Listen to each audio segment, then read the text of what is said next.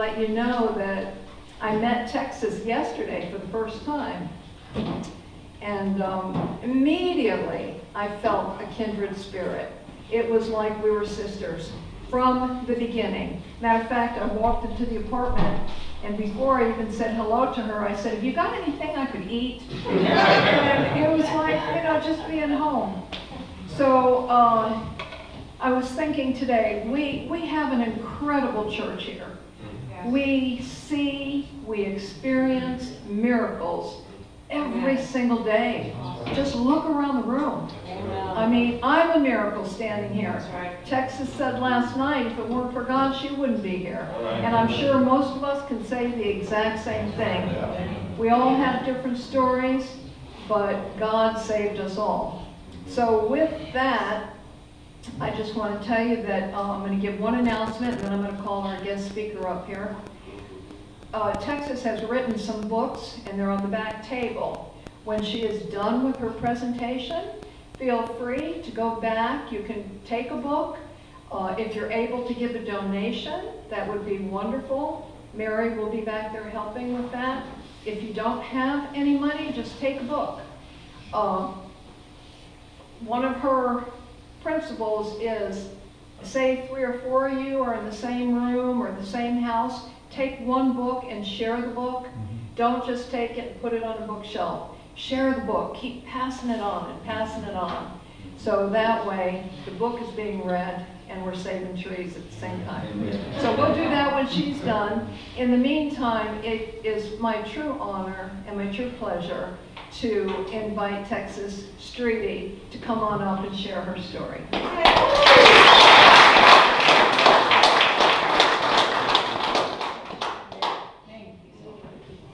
Hi guys, I am here for you, believe me when I tell you I'm here. I'm so honored to be here. I'm so privileged that anyone would listen to, just sit and listen to me, because there's 2 things I'm absolutely sure of. The God of the universe is absolutely nuts about me. There's nothing he wouldn't do to save me and rescue me from the life I once lived. I mean, he loves me. He's crazy about me. The other thing I'm sure of is I don't know squat. I don't know nothing about how to live, what I'm doing. I am not coming up here to give you some great 6 steps for you to walk through and then your life is going to be different. That's not my thing. I don't know what you should do, but I know who does. And I know that he is more than willing and able to connect with you and get that information to you. And it all starts with your willingness to hear from him. So I want to pray real quick. Father, I thank you for your presence that lives within me. I submit everything about me and my way and my good ideas and my plans and anything I might do to interrupt what you have planned for tonight. Lord, I silence that voice in the name of Jesus Christ. And I ask you, I beg you, Lord, to speak through me to these men this evening, a message that will change their lives forever. In Jesus' name, amen. Amen. My life is different. Let me tell you. I spent 28 long and extremely miserable years on drugs. And I left home at 17 years old, and I moved in with a big drug dealer. First of all, I smoked pot the first time. Within months, I did my first line of cocaine. Within months of that, I quit school and ran away. I mean, I remember the first time I smoked weed, I went, I want to feel like this every day. Because it was I was an addict, period. It was totally an escape for me. And I didn't have to worry about what anybody thought or what anybody was saying. I was good. And that's how I wanted to feel. And I just was immediately fooled by the whole drug thing. Now, my father was a pastor. You know what they say about the preacher's kids. The preacher's kids are always the worst, right? Yeah, because we're under the microscope. Everybody watched every single thing I did, and no matter what I did, it wasn't good enough. Finally, I went, you know what? I'll never be good enough for you people, so I'm just going to get good at being bad. And that's what I did. I just rebelled against everything. You know, if they said don't do it, I had to try it. They said don't smoke weed, I had to smoke a little weed. Then the drug dealer said it's okay to smoke weed, but don't do cocaine, you know. So couple lines of cocaine, 49 of smoking crack and shooting. Yeah, I wasn't some weekend warrior that was, you know, having a couple drinks and smoking a blunt or whatever. I was a crackhead and a junkie, and I left at 17 years old, but I made up my mind that I was going to beat, you know, every system, because I thought this church thing is a bunch of crap. Because I never got mad at God. I don't know how, it's miraculous. I accepted Christ at 5 years old on my dad's lap. I heard him give an invitation, and I thought, and the Spirit of God called to me, and I thought, I want to know Jesus. I want to ask Jesus into my heart. But I was too scared to go forward, so I waited till I got home, and I said, Dad, I want to ask Jesus into my heart.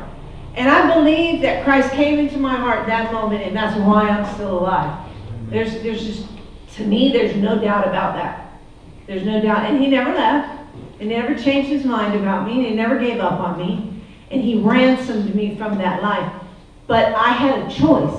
We always have a choice. So I made that much longer than it had to be by not making the appropriate choices. But I still had that choice. You see, I saw my parents bringing people home and going, we're going to pray for you, we're going to pray over you, and God's going to, you know, da-da-da-da-da. And they'd go home, and next week, they'd be back with the same problem. Or another problem, and I go, this system ain't working. Y'all are getting, somebody ain't telling you the truth, you know what I mean? It was like this, and so, or I thought that, or you guys are just victims. You're just weak-ass people that are crying and whining about everything, and you don't want to stand up and do nothing different, and you're always going to be a victim. And as a little child, I made up my mind that I would never be a victim. You were going to take advantage of me, and you were going to make me work your system. I was going to do my thing, my way. I'm the only one who cared about me. I'm the only one who believed in me, and I was going to do my thing. And that was all there was to it. And so I did, like a big dummy. And you know, I left, I quit school. I was pretty much an honor student. I had no real problems or anything like that. I quit school, I ran away, I moved in with a big dope man, learned the game and everything about it. So I learned to keep all my stuff on the down low. So I left at 17, but I never went to jail till I was 29 years old. So on the streets, man, I was working it. I had it going on. I'm selling ounces of cocaine, and you know what I mean? You couldn't tell me nothing. But it gave me this incredibly insane sense of invincibility. You couldn't tell me anything for real. You know what I mean? And I thought, I'm not like them, I'm not like them. You know, we all do that. We all do that. We can tell you all the ways we ain't like that meth head, or that whatever, you know, that junkie, that this. We don't do that.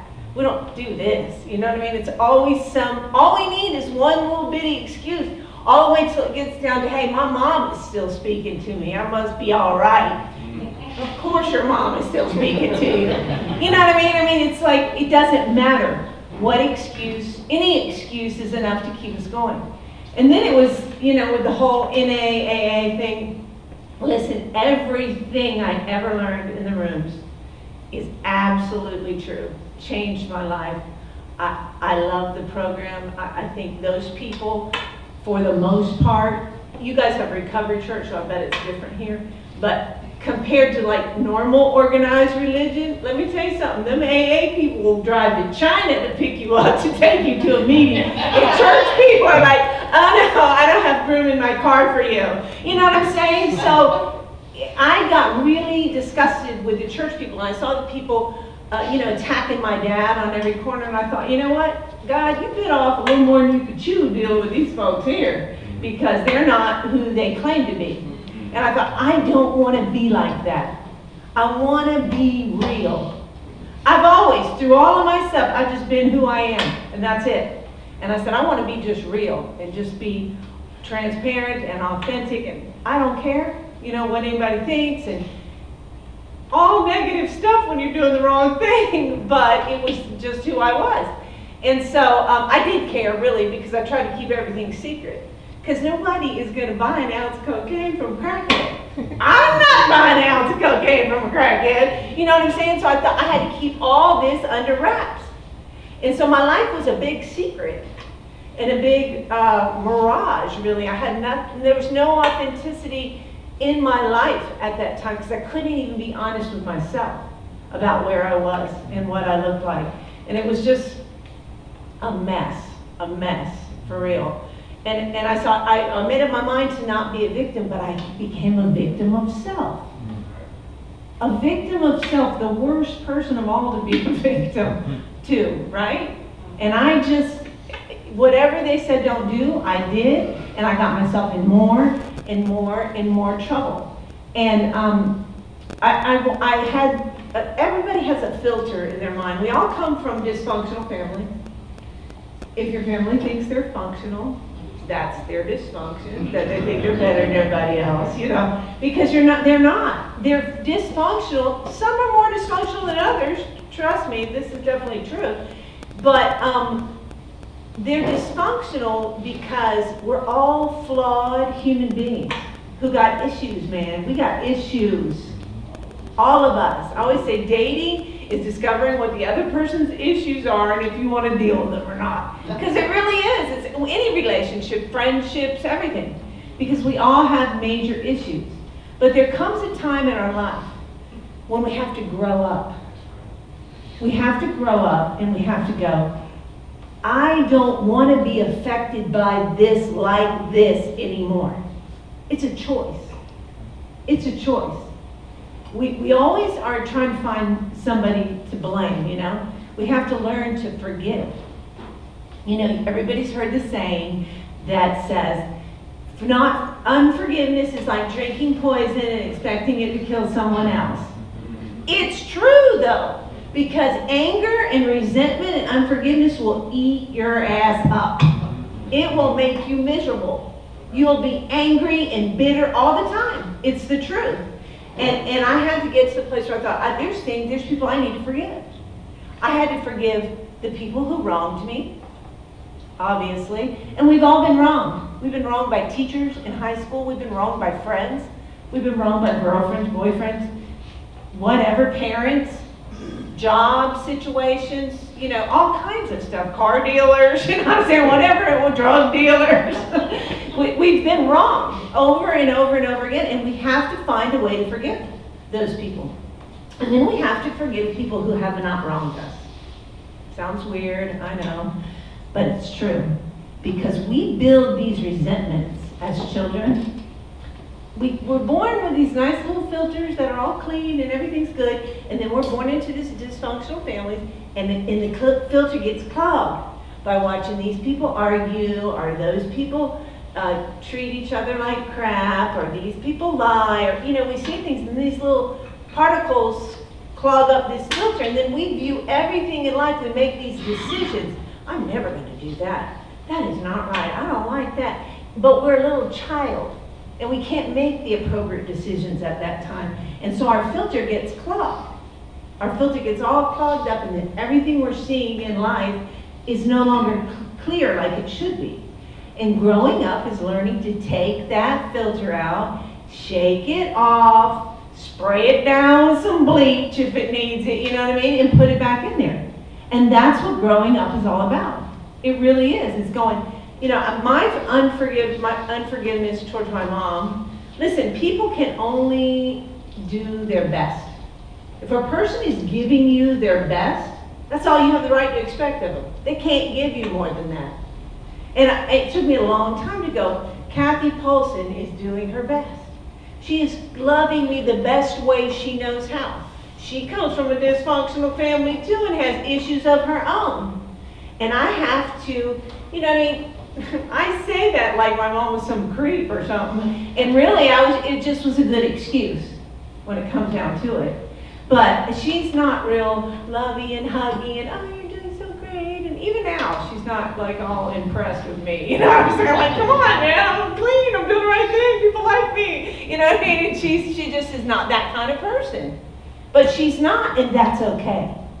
That's okay, and I had to go, even if Kathy Paulson never learns to love me in the way I feel she should, I'm not going to let that destroy my life anymore. And that's what growing up is.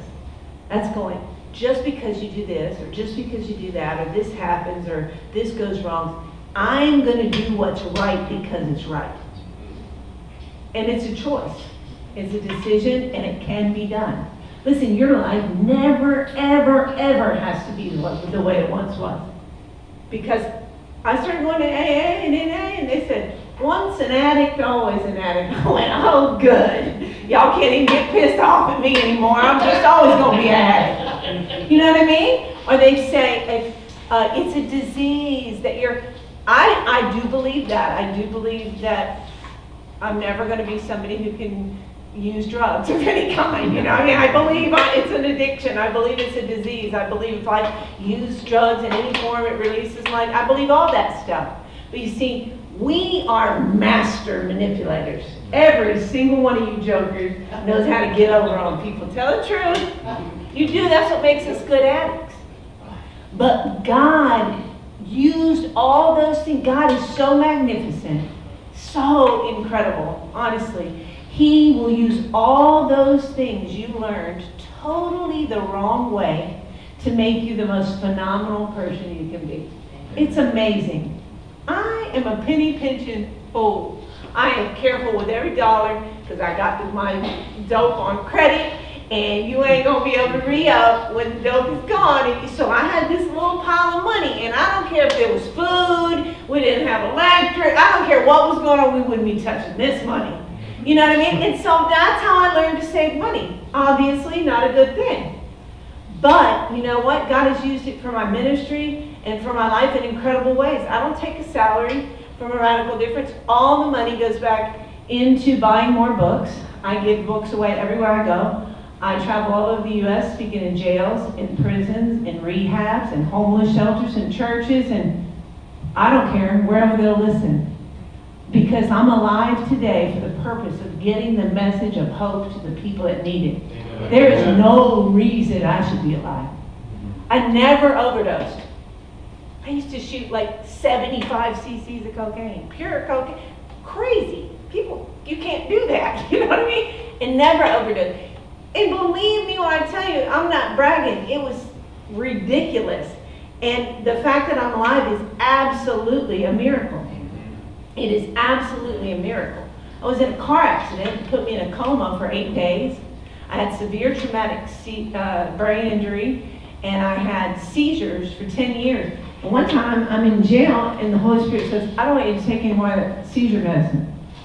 And I say the Holy Spirit says, because let me tell you something else about you guys that you may not know. You may know, but you may not. You can hear the Holy Spirit like nobody, none of these little straight folks out here have never done nothing wrong.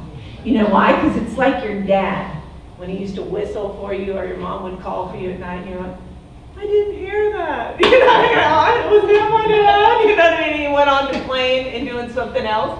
And you know, I don't care if you were 10 blocks away and there were trucks going by, you heard your dad when he whistled. You're like, oh, that's my dad. I'm going to play like I didn't hear him. Well, that's the same thing with God. He's been calling to you, whispering to you, speaking to you. You are not here by accident. Do you know how many people didn't make it here? Do you appreciate the fact that you're here? Yeah. Let me tell you, appreciation, gratitude is everything. It's everything. There are so many people that are locked up for the rest of their lives, are dead, are incapacitated. You know what I mean? There's all kinds of people that just ain't never going to be right because they did the same stuff you did. But you're not. And you're here. And you're right. And God has a plan for your life. A spectacular plan that's going to blow your mind. I promise you.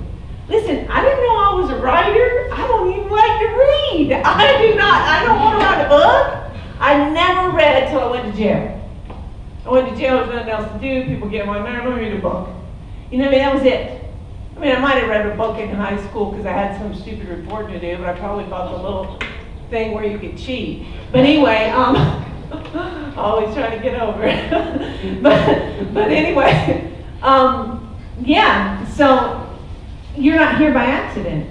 You're not here by accident. You're here because the God of the universe has a spectacular plan for your life. I can't spell or the flip. Crackheads ain't learned to work the computer. I don't know how to, I don't know about Google, and I didn't know nothing. I've only been clean 7 years, going on 8. But I'm just saying it's a long time. If you think of it, it's nothing compared to the 28 years I spent in that crap. Nothing. That's nothing. It's a little nothing. And I say that to you because you would not believe what I know now. You know what I mean? I've learned so much stuff because God has just expedited me and moved me so quickly through the things that I needed to know. The first time I had to go speak, I was shaking like this. Listen, I'm not scared of spiders, snakes. I ran away from home and moved in with a bunch of black people I didn't even know. And I didn't care nothing and was scared of none of that. None of it. You know what I'm saying? But now all of a sudden you give me a microphone to tell me to speak in front of people that I'm telling about something I totally believe in and I can't do it. I was so mad that I was scared. That it made me more scared. It was awful. Not good. Not a good thing. But then you know what? I did it all the rest of it scared. I was scared to try to put the needle in my arm myself the first time, but I did that. Let me tell you something God developed in you is the ability, the stick-to-itness to do anything. Because tell the truth, I don't care if you had to walk 10 miles in the pouring rain in the middle of the night to get another rig or another hit or sleep with that chick or steal that car or whatever it is you were going to do, you did it. Because people do what they want to do. And if you want this bad enough, you can get it. You can do it. But not without God. Not without God. Listen, there is no prayer request that's in alignment with the Word of God that He will not answer. And when you say, Lord, I want it. Listen, I am so in love with God. I'm so in love with Jesus Christ. Because finally I recognize that no one can fill the void in my heart, can give me peace, can give me satisfaction, can give me purpose, can give me hope, can give me vision, can give me prosperity. Anything I ever need is in Christ. And I am complete, lacking nothing. I am. All the time. And I'm totally convinced of it. And you could not tell me that it's not true.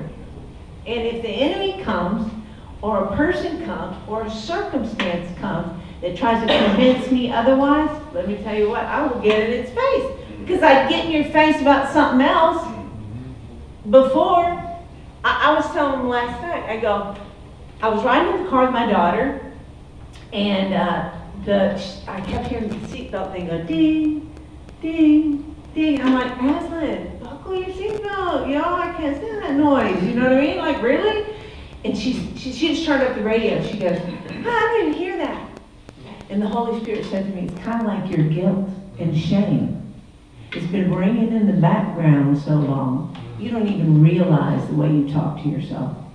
You don't even know the things you think about yourself. Because, I'm not going to let you talk trash about me. And I'm not going to talk trash about myself to you. But boy, in my head, I bash the crap out of myself constantly. I could trip and go, you stupid crackhead. Or whatever. I mean, I wouldn't even repeat these sort of things I call myself, you know what I'm saying? But I didn't even know I was doing it. I had no idea I was doing it. I had done it so long, it was a habit. It was a silent thing. And so I said, Lord, if you'll show me when I'm talking to myself like that, I'll stand up against it.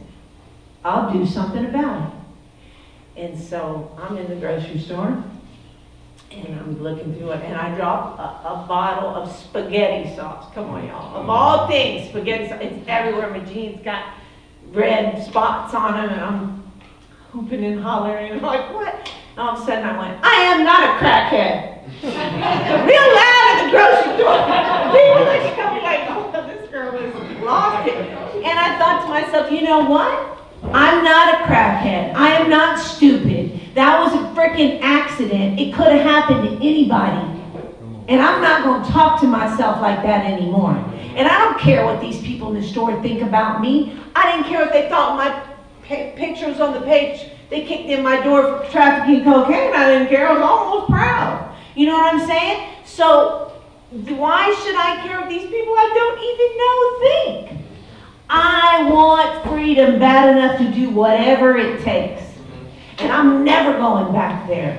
I'm never going back there. I'm committed to this. The enemy couldn't even tempt me with that. I wore it out, man. I wore it out. Anything there was ever to get that was any good out of that lifestyle, I got that years ago because there's nothing left. And it's a life lie that we have begun to believe. I say everyone has a life lie. Mine was that drugs were going to make me free. Drugs were going to make me feel better, right? How many times you got to wake up the first child call before you go, oh, this is not really freedom, is it? You know what I mean? That's not freedom. Everything the enemy, the drug, there's only two forces in the world. There's good and there's evil. And if it's not coming from a good source, it's coming from an evil source. If it's not coming from a good source, it's not going to bring life. If it's coming from evil, it's meant to bring death to you. And if you submit to it, it will destroy you. That's all there is to it. Think of the things that drugs and that lifestyle has taken from you. Now, I mean, if you just made a list, that might be enough to keep you sober for the rest of your life. You know what I mean? Because honestly, it just goes on and on and on. And so many things that you don't even think about. You know, like I said, not being able to type, not being able to work a computer, you know, kind of dumb things, sort of. But in another way, come on. Everybody, my grandkids can work a computer better than me. You know what I mean? It's ridiculous. It's ridiculous. It's all purpose to keep us from being who God has called us to be. Some of the most spectacular people I've ever met in my life are in rooms like this, are in jails and prisons all over the U.S. You know why? Because the enemy doesn't go after the people who are useless and worthless and don't have any purpose. He goes hard against the ones that can make a difference. And that's you. Your pastor and I were talking today, and I said, you know, we're talking about the remnant of Christ, and that right now part of what's happening has to do with cleaning out the church, getting rid of the people who aren't really committed to the Lord. They're just Sunday morning Christians, you know how that is.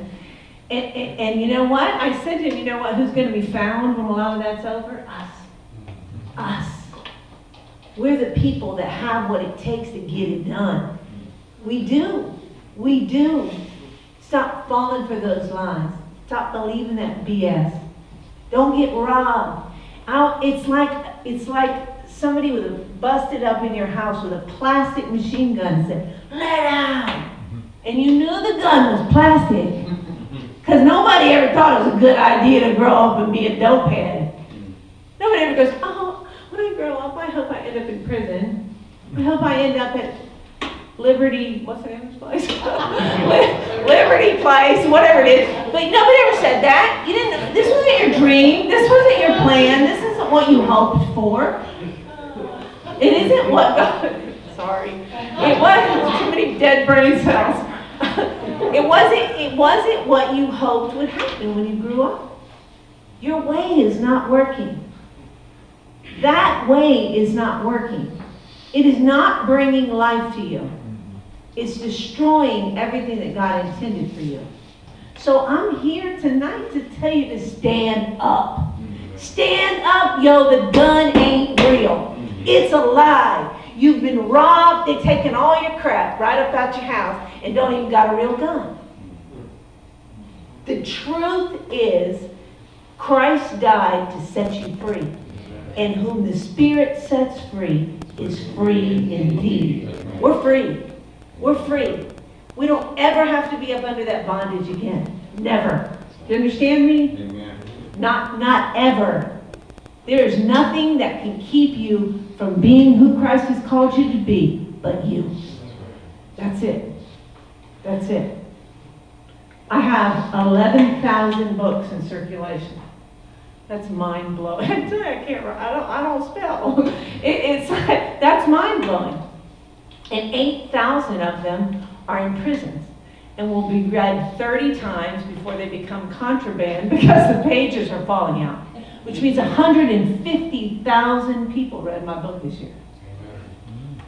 Come on, that is, whoa, a big deal. Now, Texas was not such a good name when the cops were looking for me. You know what I'm saying? You know that big, tall, white girl, Texas, that easy. You know, that wasn't really very good. But now that, see, another thing that God just turned around to use for his glory. Now my name's Texas, everybody remembers me. You know, the girl that wrote that book, you know, it all comes in handy. God wastes nothing. There is nothing that you have done or been caught up in or liked or hurt, person that you've hurt or habit that you've gained that God can't transform into something spectacular. I promise you it's the truth. And I'm not telling you something they taught me in some program. I'm not even telling you something I read in the Bible. I'm not telling you something the preacher convinced me was true or some program brainwashed me into believing or I learned from being in jail too much. I've been in jail and prison 13 times. I've been in 8 rehabs. One was a year and 8 months of inpatient treatment. There ain't nothing none of y'all have done that I ain't skated around the edge of, I promise you. You know what I mean? And I made it. If broke down, busted, can't be trusted, Texas made it out. So can you. So can you. There's promise for your life. There's hope for a new tomorrow. And any voice that tells you different, shut that junk down. Say, you have no place here. I don't want to hear you. Nobody asked what you think, Texas, our enemy. Because believe me, we're real good at blaming everything on the enemy. Oh, the enemy just no. A lot of times it's you. We can be our worst enemies. Y'all know that. So that's what I'm saying. Shut it down. Stop standing for that. Stand up. Stand up. Fight back. We're citizens of the kingdom of heaven. We're children of the Most High God. There is nothing we can't have, we can't get, we can't achieve. We're awesome. You're awesome. I'm super, super privileged that you guys would listen to me, run my mouth, and tell you all the little war stories, and give me the opportunity to speak into your life. Believe me when I tell you that all day today, every kind of just ridiculous stuff came up. Friends in crisis, my kids and his wife got separated, you know, just all kinds of stuff today. Now, I'm the kind of person who's at home and the phone never rings. You know what I mean? The phone has been ringing nonstop, which tells me that God had something good to do here tonight. It's a big deal. There are things that I said tonight that will change your life forever. Not because I said them, because God showed them to me. If you'll receive them. If you'll receive them as truth into your heart. It is the truth. You have to believe it and discover it for yourself. But if you'll walk in the truth and not shy away from doing whatever God tells you to, I don't care what God tells me to do. I was telling your pastor today, you know, I watch things like Orange is the New Black, or, you know, because listen, you can't go into prison and talk to these people and you don't know that lingo anymore. They'll be like, girl, please. You know, they don't want to hear what you have to say if you don't know what they're talking about. How can you even get through to them? You got to be able to speak their language. So, you know, there's things I watch, but there's some things I turn on the Lord and said, I don't want you watching that. I'm like, what's the big deal, man? I've watched stuff worse than that. You ain't saying nothing about that, you know what I mean? And he says, what'd I say? I turned that joker off. Middle of the season, middle of the show, I don't care. I will not turn it back on. There is nothing ever that God asks me to do that I won't do immediately. Because I have peace. I have joy. I wake up excited to see what's next. I have hope. I have purpose. Every single thing God's promised me, He's done. I don't worry about jack, not nothing. Because I say to myself all the time, hey, something goes wrong, things aren't going, hey, I'm not in jail.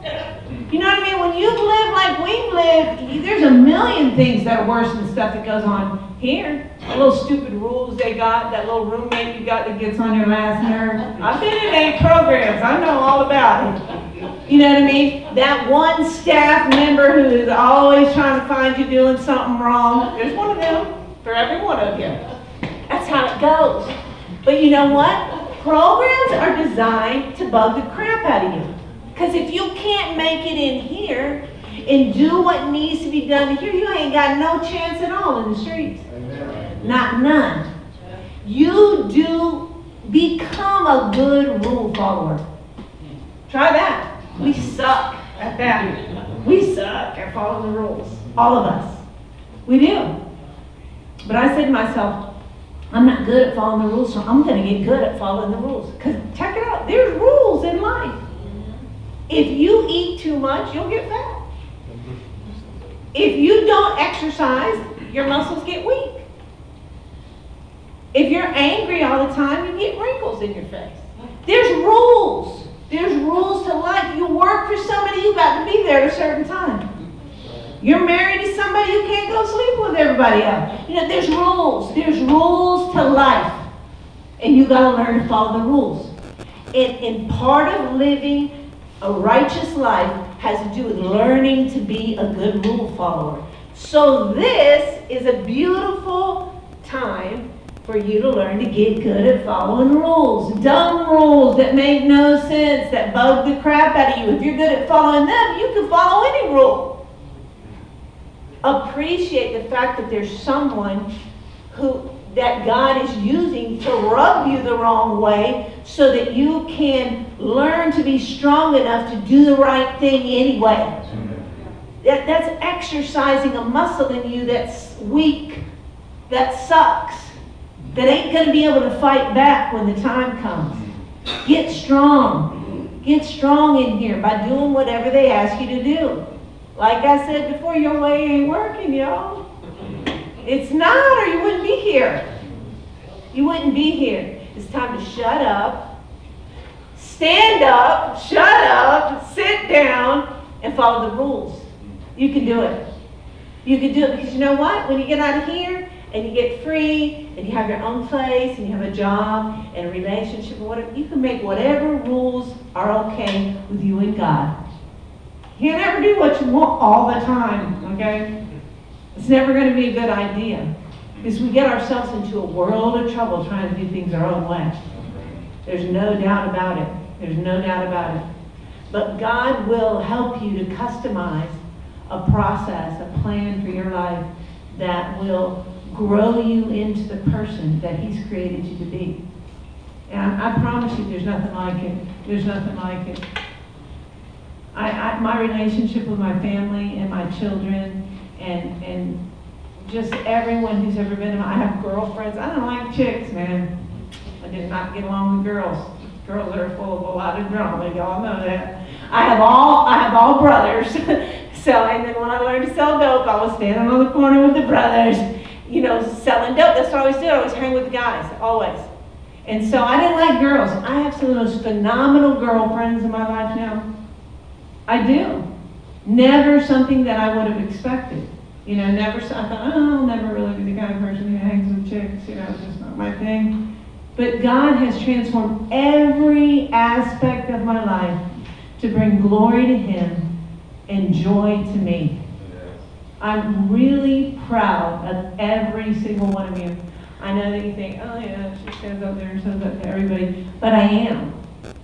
I am because I know what it takes to get here. I know the horrors it takes to get here. I know the stick to it takes to stay here.